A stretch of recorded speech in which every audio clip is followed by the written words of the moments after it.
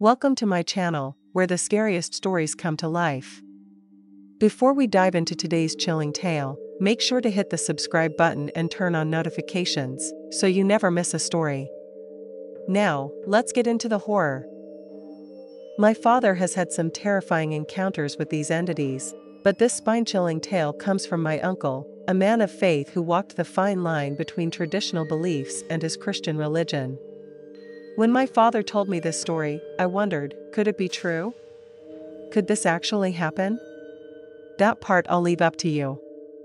My father had 5 brothers, him being the 6th and youngest. Stories of witches and the dark side of Navajo beliefs came from both his family and my mother's side. My uncle had worked for many churches, usually as a hired hand who could fix almost anything, from cars to the usual maintenance needed around a home. He was the man you went to if you needed help. One summer, while working on the water lines outside of a church, a pastor friend came to him, asking a question and seeking some advice. Being a good friend, my uncle noticed that the pastor seemed uncomfortable with what he was about to ask. The pastor asked if my uncle knew anything about skinwalkers. My uncle was taken aback and surprised that his friend would even bring this up. But once the question sank in, he realized it wasn't the first time people in his close circle had asked him about such things. Not wanting to be rude, my uncle asked the pastor why he wanted to know. That's when the pastor began telling him a shocking story, one that would make anyone wonder if it actually happened. The pastor had become friends with a family on the Navajo reservation. For privacy, I won't reveal the exact location. He had grown close to the parents, who were the first real friends he'd made since moving to the reservation. The family was tight-knit and had 4 kids, along with extended family in the area. Their only trouble came from their youngest son, who had started getting involved with the wrong crowd. At that point, the son had gotten tangled up with a local gang. The father told the pastor that the gang was ruthless and often violent. The family pleaded with the son to leave the gang, but he refused. After about a year in the gang, the son had become close with its leader, a feared and violent individual. Rumors began to circulate that the leader dabbled in black magic rather than skinwalking. Unfazed by these stories, the son stayed in the gang. Then one night, while hanging out at a member's house, the leader revealed that he did, in fact, practice black magic. He asked the son if he wanted to learn. Despite his fear, the son said yes. The leader told the son to meet him at a cemetery later in the week. When the day arrived, the son drove out to the meeting spot, feeling both nervous and scared. After a few minutes, they both walked down into the cemetery. Now, I won't explain what happened next, because, in Navajo tradition, it's taboo to describe such things. But what I will say is that they did horrifying things. After that night, the son left the gang, distanced himself from the entire crew, and became a born-again Christian. He had no contact with anyone from the gang for months. Then, one night, while shopping, the son ran into the gang leader. Shocked, he tried to avoid him, but the leader cornered him. The leader was furious and accused the son of betraying him.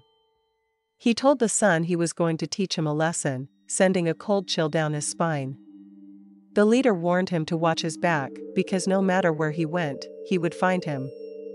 Terrified, the son went to the pastor and asked for advice. The pastor, unsure of what to do, told him to keep faith in his beliefs and everything would be okay. He also suggested that the son seek traditional spiritual help. Months passed, and my uncle asked the pastor about the son. The pastor said he had given his advice, and now the family was living peacefully outside the reservation. You can believe this story if you want, but take this warning: don't look for what's in the dark, because there's always something out there that will answer back.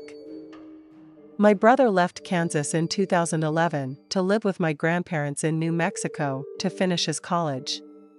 He attended college in the neighboring town of Farmington. My grandparents lived in a city called Kirtland. My family is of Mexican descent, so there has always been a strong belief in the paranormal. However, Kirtland sits across the river from a Native American reservation, primarily occupied by the Dean tribe, better known as the Navajo. My brother worked at a hardware store in Farmington, where he met many Native Americans who would tell ghost stories and share paranormal encounters. Still, only a select few would ever mention the word skinwalker, mainly those who practiced Christian beliefs. According to their culture, it is a bad omen to talk about them, so while my brother knew of them, he never thought he would actually encounter one. Then, in late April, around 11 p.m., my brother was watching TV in his room when he heard the gravel on my grandparents' driveway shuffle around. At first, he thought it was my grandma letting the dog out, but when he saw the clock and noticed it was past 11 p.m., he realized it was far too late for my grandma to still be awake. Curious, he decided to peek through the blinds. What he saw next shocked him to his core. Crawling across the driveway was a creature with substantial hind legs, a massive torso, a canine-shaped head, and a short snout. This thing stopped, stood up on its hind legs, and looked directly at the window where my brother was peeking through. It began sniffing the air. My brother said he felt like he was in a trance, and he vividly remembered its bright yellow eyes, clearly visible from 15 yards away. After standing there for a while, the creature dropped back down on all fours, ran toward the property gate, and crawled over it with enormous strides that made it move incredibly fast. The next day, my brother called me, still shaken by what he had seen. He told me how he hadn't slept all night because of what happened. I've known my brother for a long time, and we have always been incredibly close. I could tell he wasn't lying. His demeanor showed that he was dead serious about what he was saying, and at one point, he even questioned his own sanity. The following day, his native friends at work, those who weren't afraid to talk about these things, told him what they believed he had encountered. But that wasn't the only time the creature showed itself. When my brother was graduating from college, our family came down from Colorado to attend the ceremony. We were staying in a pop-up camper behind the house that night. While everyone was asleep, the creature appeared again. This time, my grandmother was the one who noticed it. She was awakened by the sound of something walking outside the house. When she looked out the window, she could see the camper in the backyard, lit by the moonlight and the motion sensor light by the garage. She distinctly saw a silhouette standing in the middle of the camper, where my two cousins and uncle were sleeping. My grandmother thought it was my uncle, because the figure looked very big, and my uncle is around 6'3" and 260 pounds. This thing was standing there, watching them sleep. One of my cousins later said that he had felt like someone was standing over them while they slept, but he couldn't bring himself to open his eyes. We were all baffled by what was happening. Our family concluded that it was some kind of demon and that something needed to be done. But according to Navajo legend, the Skinwalker is a medicine man who went down a dark path, deciding to practice black magic. It can also work as a curse placed on people or land by an evil medicine doctor. My brother's friends had asked him if our grandparents lived close to the river, and my brother confirmed that they did, only 2 blocks away. His friends explained that these evil medicine doctors often used rivers for rituals because of the energy they carry. They told him that the only way to become a skinwalker is to kill someone close to you in your family. Once someone becomes a skinwalker, the pelt they wear is the animal they shapeshift into. These creatures are feared among the native tribes of New Mexico, Nevada, Utah, and Arizona, and with good reason, as death often follows in their wake. According to Navajo beliefs, since our family isn't native to those lands, the creature can't harm us. It can only hurt those who believe in it or those of native descent. It was deer season in Illinois, and we were all ready to go. My uncle and I had been out checking tree stands and areas, as we'd had poaching problems in these woods. We finished all that, and then he called me to tell me he had lost his wallet somewhere. Since I lived closer to the woods, I told him I'd look for it. Keep in mind it was about 8 o'clock at night. I had never been scared of the dark or the woods, so I went out to check the trail he had walked. I got to the final leg of the trail and saw something in the bottom stalking, or more like stalking. It was sniffing the ground and would occasionally look around and see me with my flashlight. Luckily, my fight or flight instinct kicked in, and I headed for the truck as fast as I could. I made it to the car and then heard weird screaming.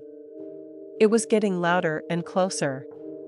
I thought, to hell with this, and jumped into the car. As I slammed the door, something ran right past me into the other section of the woods. I was frozen, but finally turned the keys in the ignition, and I could see something staring at me from the trees. Now, I have a hard time going to those woods alone. Years later, after this happened, my aunt called me one day to tell me she had seen a black figure walking in the field. It looked like it had a crow's head.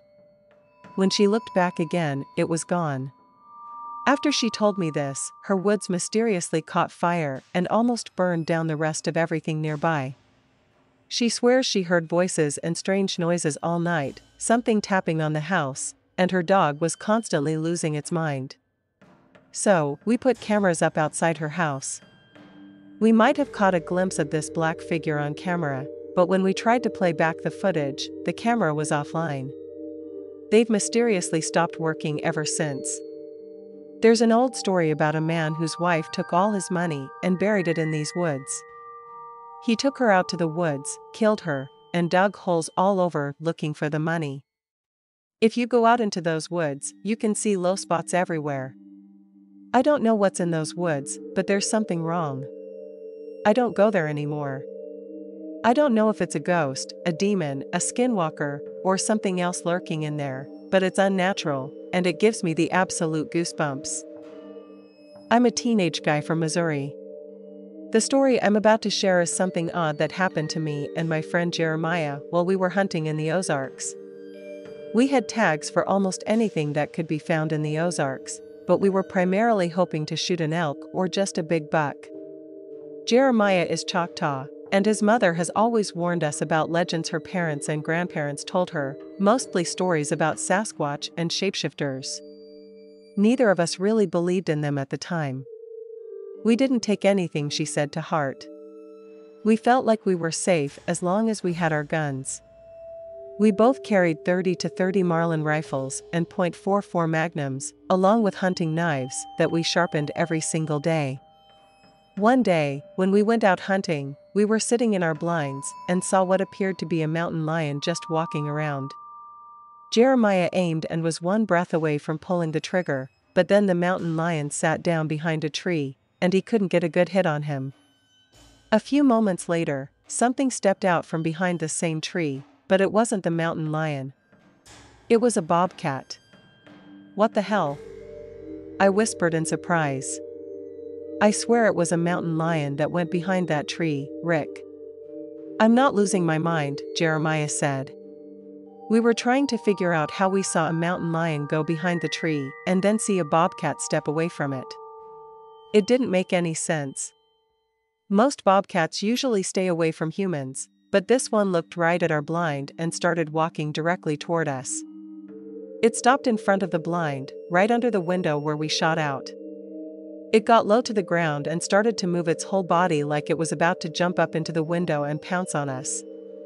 Jeremiah took his .44 Magnum, stuck it out the window, and pointed it directly at the bobcat.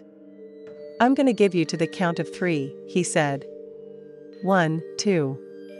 Right before he said 3, the bobcat got up and walked off as if it understood him. It gave us a glance over its shoulder, almost as if it was trying to intimidate us. We started talking about this weird encounter, and later on, we laughed it off. But after we had some time to think about it, we started wondering if what we saw was a skinwalker or a shapeshifter. That would explain why we saw a mountain lion go behind the tree and a bobcat come out in its place, and why the bobcat seemed to understand Jeremiah's threat. After that day, I learned to never take a simple legend with a grain of salt. Listen to your elders. Thanks for sticking around till the end. If you enjoyed the story, don't forget to give the video a like and leave a comment with your thoughts. And if you haven't already, hit that subscribe button and turn on notifications so you never miss a terrifying tale. See you in the next one.